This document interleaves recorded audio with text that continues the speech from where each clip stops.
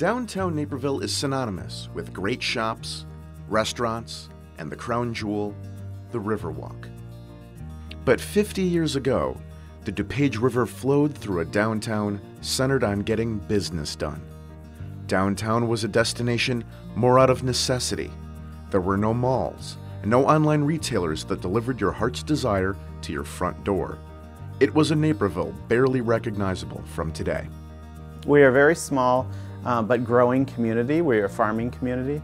So even though most of the business, if you will, the activity and the agriculture was outside of Naperville, you still had your grocery stores, you still had clothing like department stores, your drugstore. You were going downtown to get your necessities. It's really the farmers who have the cars. And they bring their car into town and they're going to park it, but they're going to walk around and do their shopping and have their afternoon to do their business in town. There's a lot of them with just one car in the family, but there's a lot of ladies that didn't drive.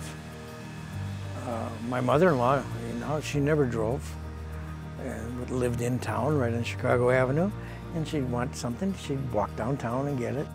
Jefferson Avenue was the central hub of downtown. City Hall oversaw Naperville from its location on the south side of Jefferson. There was City Meat Market, Tasty Bakery, Oswald's Pharmacy, and Broker's Department Store, all stores that carry a lasting legacy of serving Naperville residents from the center of downtown. But at one time, they all shared downtown Naperville with 6 automobile dealerships. You didn't have Fox Valley, you didn't have shopping centers, so all the businesses were downtown. So being in the automobile business, you wanted to be where the action was. And that's where the action was, downtown. Netzley's was located at the corner of Washington and Chicago, where River Square hosts restaurants and shops. Burgess Service Station operated kitty corner from Netzley's, where it had been a Kaiser Frazer dealership until the mid-1950s. It's now Jimmy's Bar and Grill. Huff Chevrolet, just south of the river on Washington, was owned by the Huffstetler family until it was purchased by Angelo Aguizio. In 1965, it was the first dealership to leave downtown when it moved to Ogden Avenue. Cromer Motor Company sold Fords at the corner of Chicago and Main. It's currently Sullivan's Steakhouse. Across the street, Brummel Motor Company overlooked the river, selling and servicing Buicks until 1961, when it became Colonial Motor Sales. Kohler Dodge sat in the middle of downtown on Main Street, now Giordano's. The dealerships also looked far different from those of today. In the small space available, the downtown dealers made do with what they had. Back in those days, none of the dealers had excess parking. If we had 20 cars in inventory, that was a lot. People didn't want a car that was sitting on the lot for several months or weeks or whatever. They wanted something fresh from the factory. It's just like picking a tomato fresh out of the garden. Each dealership sold exclusively through one automobile company or another, developing loyal customers through good service and selling cars that became iconic symbols of the times. Ford, Chevrolet, Dodge, Pontiac, Chrysler, Oldsmobile, Buick. If my dad drove a Buick, I drove a Buick. Families drove the similar cars. I had customers of several generations that drove, Pontiacs or Buicks or whatever that we were selling at the time. So cars can start to reflect who you are in a very different kind of a way than it had been even before World War II. Cars were the epitome of technological advancement in the 1960s and 70s, the iPhones of their day. And just as a new iPhone brings people out in droves to see a new one, the arrival of a new Ford, a new Chevy, a new Dodge was something exciting. Every year there was a model change. Dealers covered their windows and all that stuff, and it was a big celebration. Everybody was anxious to see what the new models looked like, and the cars changed from year to year. I can remember as a kid hurrying, getting down out of high school, going down past the dealers and see in the window if you could see one of the new ones.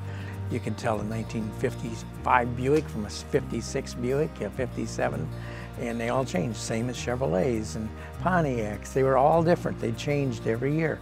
You don't have that excitement that there was of the, spotlights going at night and the showing of the new car and streamers and banners, and it's gone. That fun part of it is gone. Naperville benefited from the sales tax revenue generated by large car purchases, but being located downtown meant being part of the community, and dealerships contributed more than just taxes to the welfare of Naperville.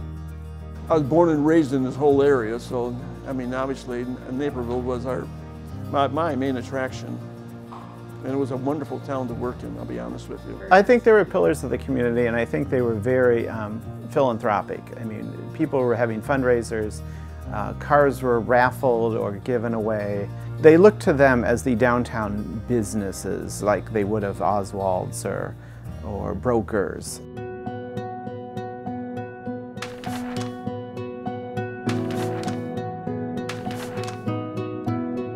Local newspapers were brimming with ads for both the dealerships as well as the service stations in town. These ads were the first source of information for the savvy car buyer. After researching all you could, only then did you go in, check out the car, and kick the tires. Today you go onto the internet and you get a good look at a car, and you close up on parts of the car and the description. If we're talking about 40, 50 years ago, that's something that you could certainly get in a magazine, and you'll certainly have people that will be waiting with the information that they're getting from reading in magazines and newspapers. After a home, a car is the second largest purchase most families will ever make. And in the 60s and 70s, a decision that important fell along traditional gender roles. The husband or the father of the house, would select the car that they were going to buy. Mom could dictate the color many times. People always looked forward to, buying a new car. That was always a big thing for a family. I remember my father going in with a piece of paper, and he knew what he wanted and what he was going to pay. And that was probably the only thing in the consumer market that you could actually deal with. When maybe your house, you could probably ask for a little less, but when you went in to buy a broom, you bought the broom. You didn't try to haggle for the broom. Even before the dealer could hand over the keys, there was still work to be done on a new car. It was called a service when the car came out of the lot.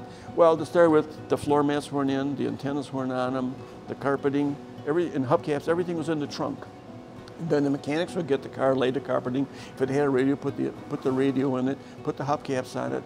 9 out of 10 of them didn't have a mirror, and everybody wanted a mirror. I mean, there's no such thing as going in at 9 o'clock and at 12 o'clock driving home a new car. That just didn't happen. Owning a car is more than just buying it. Once the car left the lot, it needed to be fueled, maintained, and repaired. Chevrolet had their own engines, Pontiac had their own engine, Buick had their own engines, Oldsmobile had their own, and Cadillac. The only thing that was interchangeable and that was in them was the gas. Cars required a lot of upkeep, yeah, and you had, again, a very personal relationship with a local repairman, and the service station was a critical part of the whole operation. I'd say 8 out of 10 ladies, I'd rather talk to them when they're having a problem with their car than their husband, because the husband seems to think he knows all the answers. Naperville dealers and mechanics took pride in their work and worked hard for their living. They never cut corners, and they never stooped to the bad reputations of other car dealers and mechanics outside of Naperville. Nobody gets their toes stepped on, and you're not giving somebody else a black eye. There's enough to go around for everybody, and if you work together, it's easy, and the customer comes out ahead. I've sent a lot of repairs back to the dealers where they got them for free because it was a warranty repair. We could have charged them, and no, I don't gain anything in the long run by it. I gain a customer for taking care of them. But, and that's always been our advertising, is trying to take care of the people and do it right. Like my dad always taught me, do it right the first time, second time you do it for free. I had this place set up that there was not one job I could not do. When my one main mechanic was on vacation, I'd run the front end alignment rack. I'd do the air conditionings, I'd do the tune-ups, I'd do the brake work. It was not above me if we got a call for somebody's up in the tollway with a flat tire or out of gas. I'd just jump in the other truck and just buzz up and take care of it. It's the way I ran the business. I mean, I was an active dealer. I wore a white shirt, but I tell you, the laundry guy felt like strangling me more than once because my shirts didn't last very long. Things began to change in the 1970s. An oil embargo hit the nation, sending fuel prices skyward.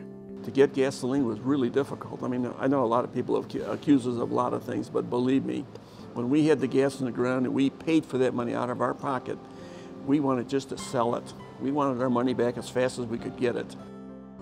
Americans began looking for more fuel-efficient vehicles to better cope with the rising price of gas. New, compact, and affordable foreign imports began to flood the market. A recession hit soon after, and downtown Naperville suffered. The arrival of Fox Valley Mall in nearby Aurora did not help the struggling downtown.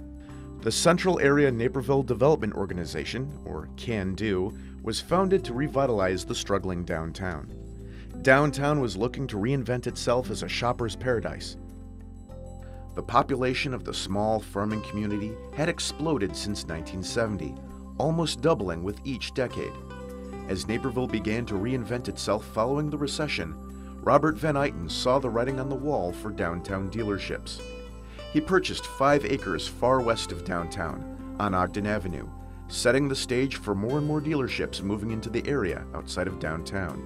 See, in downtown, basically you had primarily local traffic, whereas out here you had traffic that drove up and down Ogden Avenue all the way from Oswego and Yorkville and all those towns, and people from Downers Grove and all that. So you had, it exposed us to a much, much larger market.